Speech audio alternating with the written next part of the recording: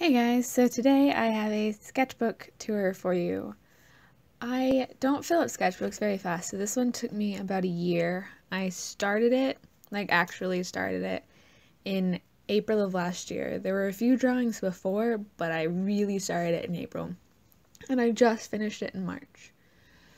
So basically I took a break with this sketchbook and started using another one, which is why it took me so long to finish. But I came back to it and I really like the progress I made with this sketchbook. I played around with different mediums, different styles. I couldn't do very many wet mediums because the paper didn't really like it, but I feel like my art style came a long way with this sketchbook. I really started seriously using this sketchbook in December, and most of it was filled up from December to March. And this next page that you're about to see doesn't have anything on it because I had sketched something out, but I never went any further with it and it's just really faint. There's a lot of faces and poses in this sketchbook because that's what I usually have a hard time drawing. So that's what I was really working on with the sketchbook. This here is one of my favorite pages in the whole thing. I did the blot challenge thing where you put like watercolor or something on the paper and then you let it dry and then you turn it into something, and I just really like how they all turned out.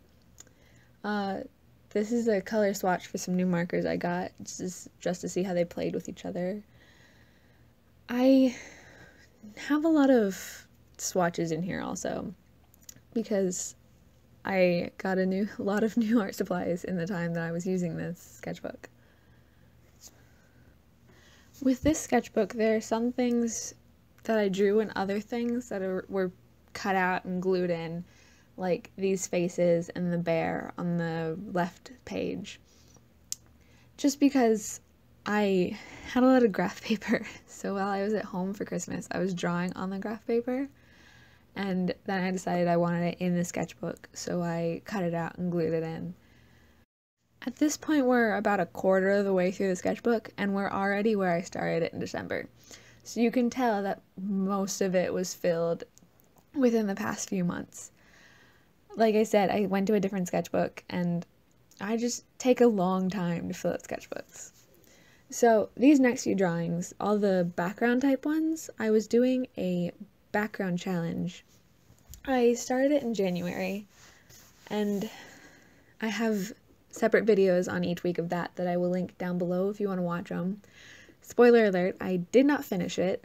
I have come to terms that I am really, really bad at finishing 30-day challenges. I just get really busy, and maybe I'll try one when I've got a less busy schedule, but let's be real, will I ever have a less busy schedule? But yeah, so the next few drawings you'll see, minus like the faces and the other things, are from that challenge. My goal with that challenge was to not only work on backgrounds because they're important and I'm a scenic design major, so backgrounds are like what I do, but I also wanted to try out different mediums. So that last one was with marker, this one is with powdered charcoal, and I did one with crayons, I did some with pencil, I did some with ink, I used like normal pens, I used dip pens. I was just trying to get a feel for more things and just work on expanding my art repertoire, if you will. This one here is with gouache, which I'm still getting used to. The right-hand page was with a glitter acrylic.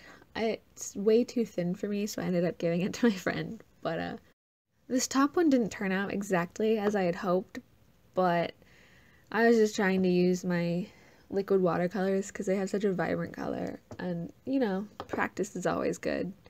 This is another one of my favorite pages. The finished piece that this inspired is actually on watercolor paper, but you can see it in the video for that week.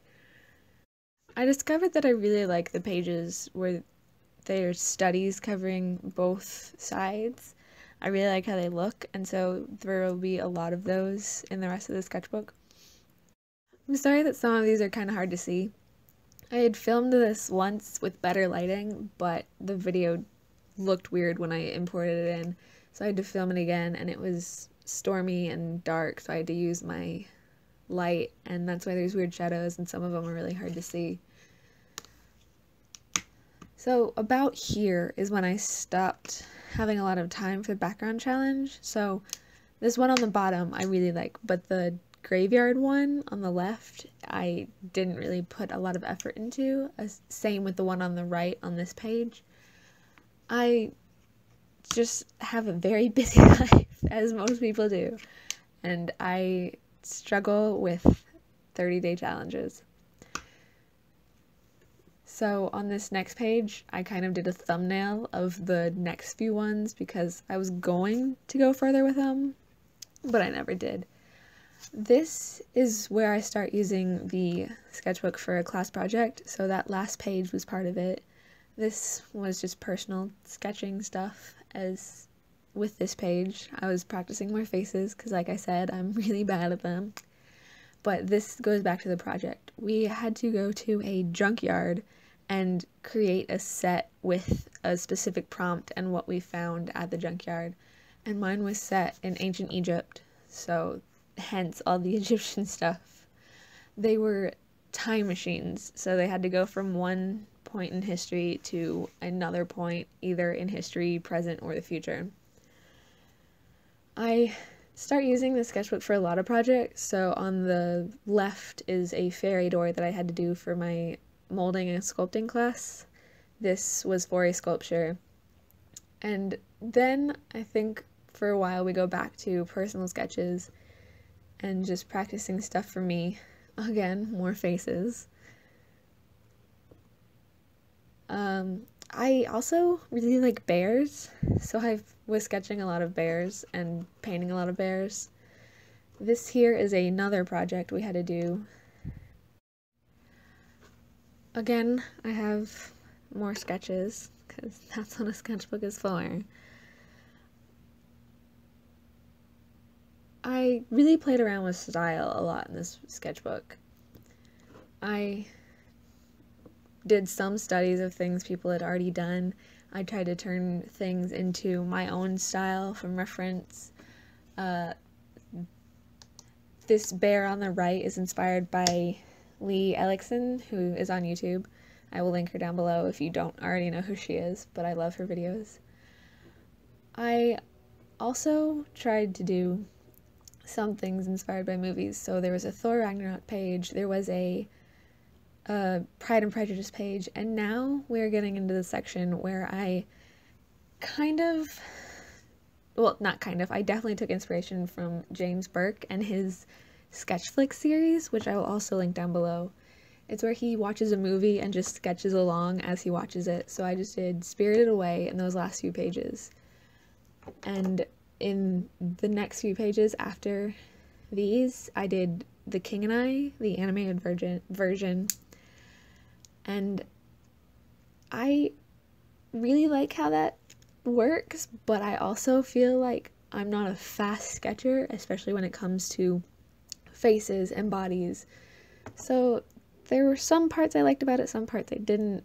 I mean, I always love watching movies, so that part is gonna be great. But yeah, so this is the King and I pages, and this is nearing the end of my sketchbook. So the last page I tried to do a wave study because I always like how waves look. But that is the end of my sketchbook, and I hope you enjoyed it.